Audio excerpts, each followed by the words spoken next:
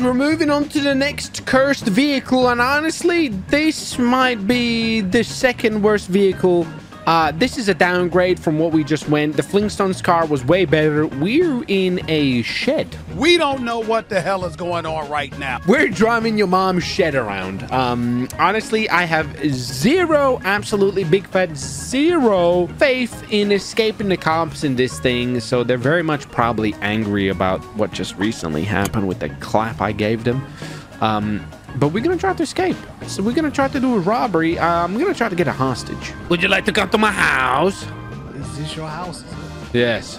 Would you like to come and enter my shed? Sure, I'll enter your shed. Enter the shed. Hey, you're in the shed. Sort of, I guess. Nice. That's pretty close. Nice. Back. My house here? Yeah, leave. What the hell? Oh, that's what's that?